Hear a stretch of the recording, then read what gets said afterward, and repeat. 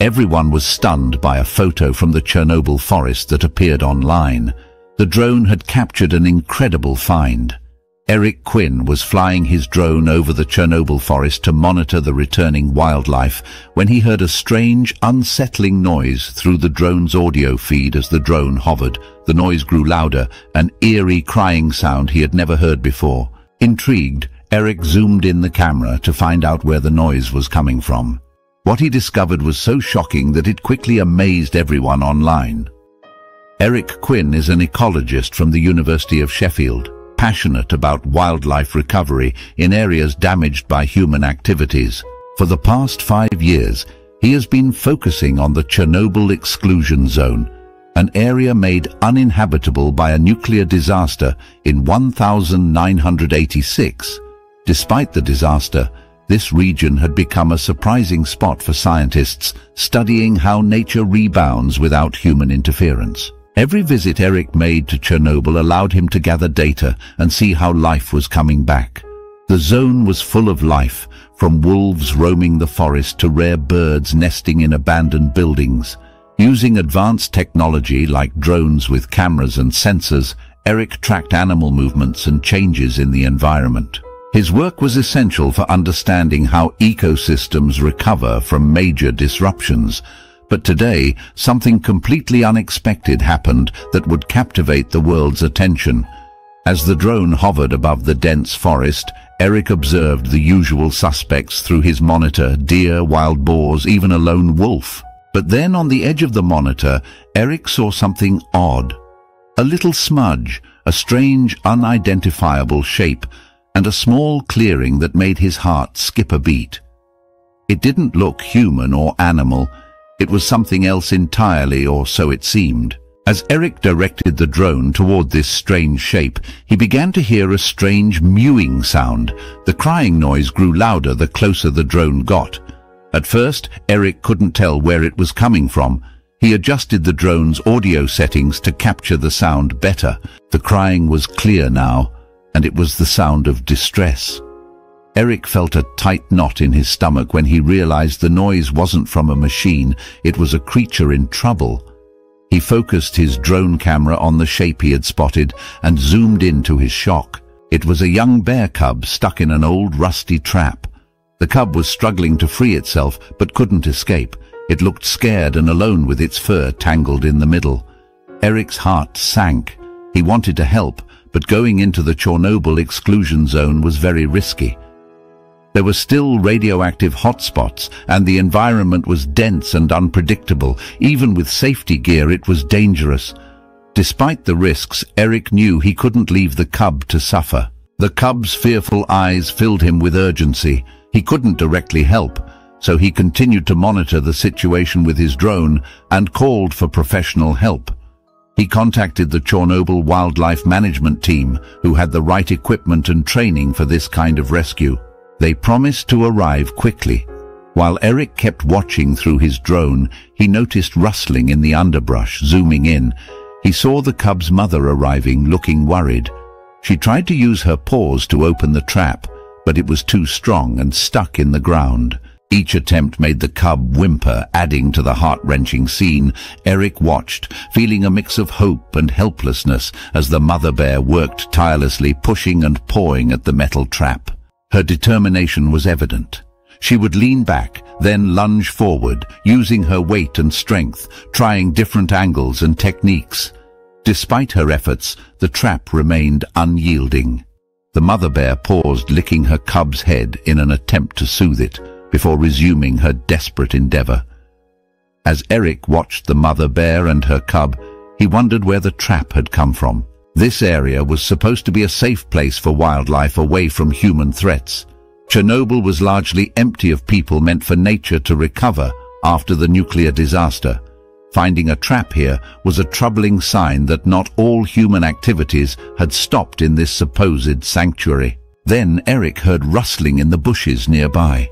Could the rescue team be arriving? Through the drone camera, he saw figures moving towards the clearing, but they weren't the wildlife team.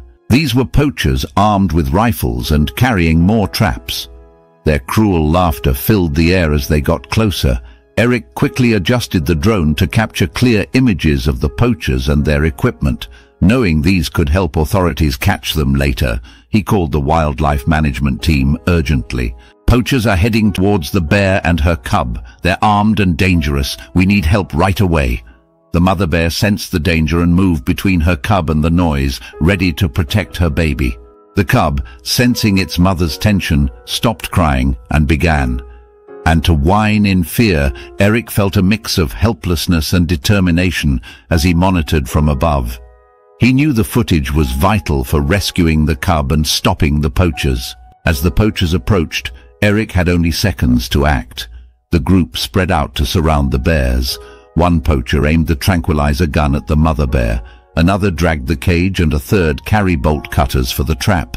Without hesitation, Eric used the drone to distract the poachers. He flew close over their heads, creating a buzzing noise that startled and confused them. The poachers looked up, shouting in anger as they were momentarily thrown off.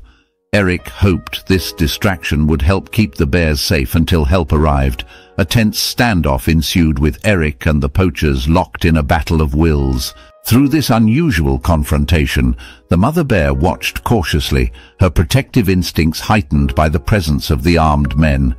Just as the situation seemed to reach a boiling point, one of the poachers, flustered by the persistent drone, raised his rifle and fired a shot at it. The gunshot echoed loudly through the forest, startling everyone, including the bears, realizing that gunfire would likely attract attention from other animals in the forest, as well as the authorities. The leader of the poachers shouted frantic orders, and the group quickly scattered into the dense underbrush. Within moments, the only signs of their presence were the sounds of snapping twigs and rustling leaves as they disappeared into the forest. Although relieved, Eric kept the drone hovering, recording the last glimpses of the retreating poachers. He was thankful that his unconventional intervention had helped avert a direct confrontation and possible harm to the bears. Soon, the rumble of approaching vehicles broke the tense silence in the Chernobyl forest.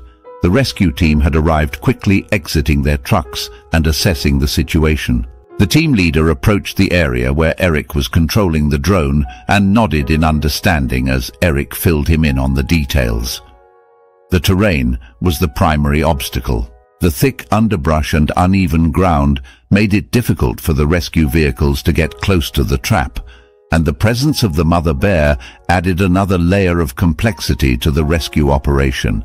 The team set up additional ropes and tools, coordinating their efforts to carefully approach the bear cub without startling the protective mother. They brought in a tranquilizer gun to safely sedate the mother bear, ensuring both her safety and the safety of the team. This would also prevent her from interfering with the rescue of her cub. The team also prepared specialized equipment to carefully dismantle the trap that held the cub. Despite their expertise and equipment, the team struggled with the dense foliage that hid the trap. The thick underbrush made it hard to reach the cub, and its distressing cries increased their urgency. Eric, watching from above with his drone, saw their frustration and concern as their initial attempts failed. They decided to clear some underbrush and use a more precise tool to safely dismantle the trap. With a new plan, the team used heavy-duty shears to clear the area around the trap without disturbing the cub or its sedated mother. An expert in trap removal carefully unlocked the trap, using specialized tools and working slowly to avoid further harm. Another team member prepared a soft blanket to wrap the cub once it was freed. Finally, the trap was released with a soft click, and the cub was quickly wrapped in the blanket and checked by veterinary staff. Eric continued to document the operation, knowing its importance for future training and awareness. As the team examined the cub, Dr. Maria noticed something unusual on its neck. A small metal tag was partially hidden in the dirt and matted fur. Curious and cautious, she called out to her colleagues, "Hold on a moment, everyone." She gently cleaned the area around the tag. Once the dirt was cleared, she could see a series of numbers and a logo. Her eyes widened as she recognized the emblem of a renowned wildlife conservation organization. "Wow, this is incredible. "This bear is part of a big conservation project," she said, with a mix of excitement and surprise.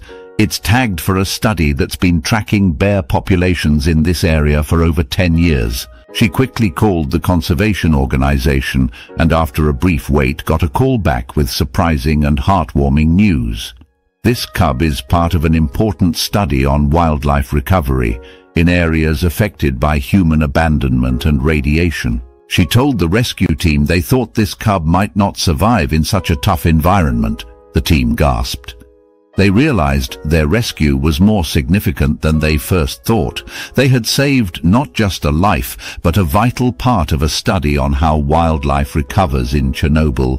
The conservationists explained further, this cub belongs to a family being watched closely for how well they adapt to these conditions. Losing this cub would have been a big setback for the study, which helps us understand how the Chernobyl disaster affected the ecosystem. As the tranquilizer wore off, the mother bear started to wake up. The team made sure she could see her cub was safe once fully awake. Her first instinct was to check on and nuzzle her cub. This touching reunion was captured by Eric, highlighting the emotional impact of their rescue. With the cub safe and the mother bear calm, the team packed up their gear. They decided to monitor the bears for a few more days to ensure they were both okay. Eric felt a deep sense of relief and satisfaction as they left. He had helped save these bears, and his footage would help raise awareness about the challenges wildlife faced, even in protected areas like Chernobyl.